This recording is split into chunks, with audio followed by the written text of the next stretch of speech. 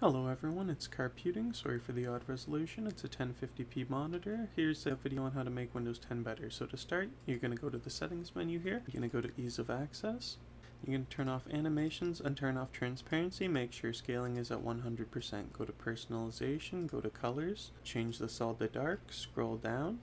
Pick your favorite color, tick both of these. Sometimes this will glitch out and not work right. You may need to restart the PC if so. Go to the start option here, untick this, untick this, untick this, go back here, go to search, turn safe search off, toggle all these off here, and then go into privacy and toggle these all off here. Turn off inking and typing personalization, turn off activity history, go down to diagnostic feedback, change that to never, go to notifications, turn them off, account info off, contacts off, phone calls off, calendar off, call history off, email off, tasks off, messaging off, leave radios on, background apps, turn that off, go back here, go to system, go to power and sleep. Keep screen at your preference of when you want the screen off. I suggest turning sleep to never. Go to notifications and actions, untick all of these, tick this off, go to here, type in system icon, and click on turn system icons on or off. Go to action center, turn that off down there, and that will take care of that. Now you're going to right click on the taskbar, you're going to click off show task view button, show Cortana button, go to search, click hidden. Now if you're looking for a program, you just click the start menu and you type in search. Now you're going to close that. This script is in the description. Add or remove whatever you like or leave it as default. You're going to copy this script. It will remove the built-in Windows 10 bloatware. Right click on the start menu, click Windows PowerShell admin, open this up, then simply just wait for it to start, and then right click, and once you right click it'll paste the script in and it will remove all of this bloatware here. So give it a minute and you will see it all disappearing. There's a lot of these you can't uninstall, like Get Help by default. This will uninstall it all. Including the ones that doesn't let you, like Microsoft Store, that lets you unpin it, but it is typically always installed. Same with the Xbox Game Bar, your phone, but this should make quick work of all of that. See, your phone is gone now. Microsoft Store is gone now. This gives it a much more Windows 7 experience. While this is doing its thing, unpin everything from the start menu here. Right click on OneDrive, click on install, as it's not an app, it's a program. Anyways, so with OneDrive uninstalled, you're going to go back to the start menu, you're going to go into accessories, and you're going to open Internet Explorer. Don't use recommended settings, click OK, go to the address bar, just type in add DuckDuckGo space IE11, just like that. Click on the DuckDuckGo link, scroll down, add DuckDuckGo as a search engine, add, come up here, Internet Options, change the homepage to https://start.duckduckgo.com. If you prefer Google, you can use Google, but DuckDuckGo is basically the same, very slightly worse, although it doesn't track you. I prefer it overall. Here, you're going to go to this menu, you're going to uncheck that, you're going to check this here, and you're going to change this to open to your first homepage, just like that there. I'm going to select delete browsing history on exit, go to settings, click every time I visit this page, it's going to load a new version instead of caching things, and you're going to disallow caches and databases. You're going to click apply, then you're going to go to content over here, autocomplete, and you're going to untick everything. Then you're going to go to feeds and web slices, and you're going to untick everything. Then we're going to go to programs, we're going to go to manage add-ons, search providers, DuckDuckGo set as default, and we're going to remove Bing. Then we're going to full screen this, right click on an empty region in the tab area and uncheck show tabs on a separate row. Now we're going to go into Microsoft Edge.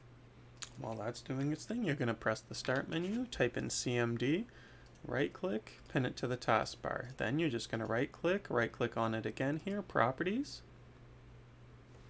Then you're going to go to font, change it to MS Gothic, go to colors, click on screen text, click on the screen over here, click apply, press OK. That way when you open CMD, it just looks all hacker man. Unpin that, close that, you're good. Click get started, click focus, click confirm, click close. It's going to open a new tab, open another one. Click on this gear icon, go to custom, turn off quick links, turn off headings, go back, go to advanced, and turn off new tab tips. Now you're going to click on the dot dot dot, go to settings. You're gonna change this to your name here, click dot dot dot, edit, change it to your name, pick yourself a friendly little icon, click update, and you're gonna make it so it doesn't save passwords, since anyone that can plug a USB into your computer can grab the password saved to an internet browser. Once that's all set up there and you turn off passwords, payment info, addresses, so none of them are saved, you're gonna go to privacy and services, you're gonna click send do not track requests, you're gonna disallow sites to check if you have payment method saved, you're gonna go to address bar, change Bing to DuckDuckGo and search box to address bar. Then appearance, you're gonna change system default to dark, startup's fine, you're gonna go down to continue running background apps when Microsoft Edge is closed. You're going to untick that. You're going to go up to the search bar and you're going to type in uBlock Origin Chrome. Now, you can install any Chrome app on Microsoft Edge. So we're going to install uBlock Origin, which will give us no advertisements online. Now that that's all good, we can close that, reopen it once more. Should just give us a basic page. I'm going to press Control Shift and B to hide the favorites bar. Control Shift B can open and close it on demand. And now I'm going to go download Firefox. Firefox is my preferred browser of choice just because there's less tracking in the browser once it's configured as we'll have it. But Microsoft Edge works too. Not all websites work in Edge, not all work in Explorer, not all work in Firefox. So it's good to usually have these three browsers. Having Google Chrome is completely unnecessary at this point with Microsoft Edge functioning exactly as Chrome does. So I'm going to let that install. Can close that. Close all this background stuff we have here.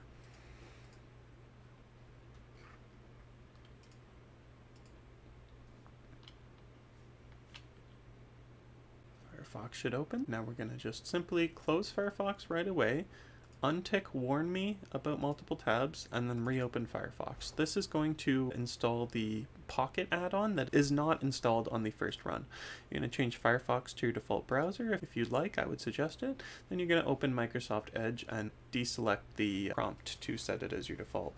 I'm going to move Firefox down to the left of the taskbar, pin it there, open it again, click on the gear icon up in the top right, and we're going to untick everything here. Now you're going to go to search, change Google to DuckDuckGo, that's all good. Always send a do not track request, uncheck save logins and passwords. We're going to scroll down and uncheck a data collection and use. Now you're going to go up here and you're going to type in uBlock Origin Firefox.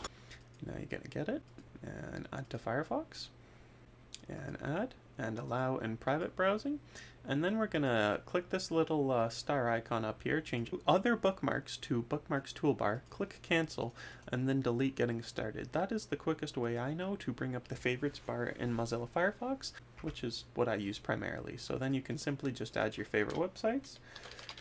You can go to Facebook, you can go to fb.com, it'll redirect you to Facebook, just add that there, go to YouTube, add that there. Now you're going to go back to the settings panel here.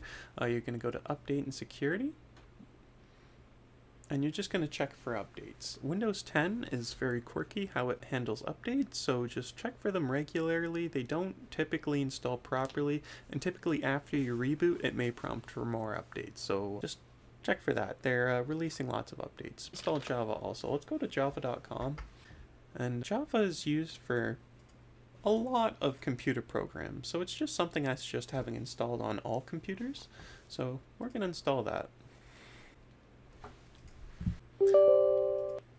So also you're going to open the File Explorer here. You're going to right click on Quick Access, click Options, change Open the File Explorer to Quick Access. You can change that to PC. You're going to uncheck Show Frequently Used Folders in Quick Access, click Apply, close that. Now when you go to here, it should be better.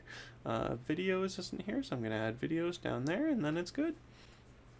So we're going to install Java here. And then if you would like a free PDF reader, I suggest Adobe Reader. I'm not going to install it, but it's a very, very straightforward install. Just click the installer and download it from Adobe, get.adobe.com, click the installer, you're good to go, then you can read PDF files. Just don't take any optional offers. It's all scams. Let Java install. and then you're good to go. And that concludes how to make Windows 10 much more functional. So what we did mainly is we turned off animations, so instead of this popping up, it will open instantly. Same with the browsers and stuff. Instead of popping up, this will just open instantly. We configured the browsers so they don't go to any annoying websites, all 3 of them, including Internet Explorer, just in case you ever have to use it. Another thing you can do is click over here, go to Themes, and change this to Terminal. That just gives that a dark theme too. It's nice to full screen all that stuff.